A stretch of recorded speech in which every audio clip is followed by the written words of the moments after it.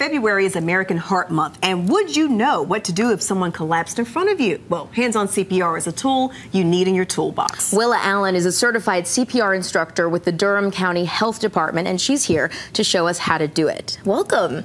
I'm really glad that you're here to show us how to do this, because I have like this nightmare ongoing that I think this might happen around me and I won't know what to do. So this is very important, I think, for people to know about. Okay. Tell us first about compression-only CPR. Okay, so all you're doing is just the compressions on the chest. You don't have to breathe for them. So is that not necessary anymore?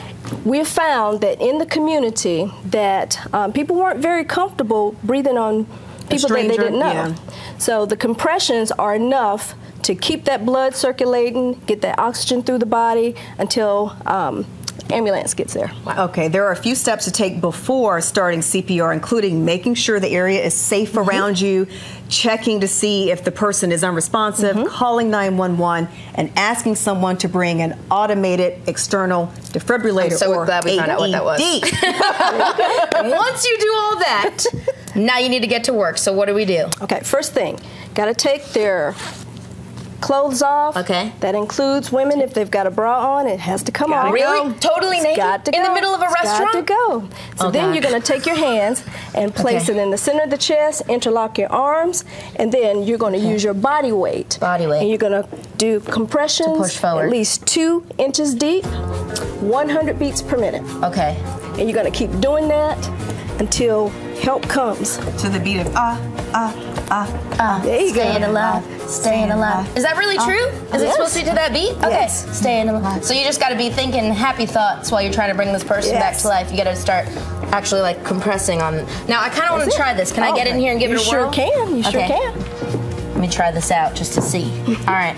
So I'm going to keep this hand on top. This one right here. Bring them a little closer. All right, and I'm right in between the chest area. Naked in the restaurant, trying to save your life. Okay. Saving a life. Try to keep those arms straight. Because you want to use your body weight. Oh, straight. And so keep the arms straight. Okay. 1, 2. And then you're going to go at least 2 inches deep. So 2 inches try to deep. press as deep as you possibly can. There you go. Staying alive. Staying alive. A little faster. With the bra off. Okay. To the beat. Oh, to the beat. Oh, okay. So 1, ha, ha. Thanks a lot. I need a little help there. There you go. Okay. Ha, ha, ha, ha. Staying alive. Don't bend the elbows. Oh, right. Keep them locked. Is that right? That's right. It is hard. It's a lot of work. Oh my God. I'm going to be like, excuse me, is there someone else? We have to switch it out.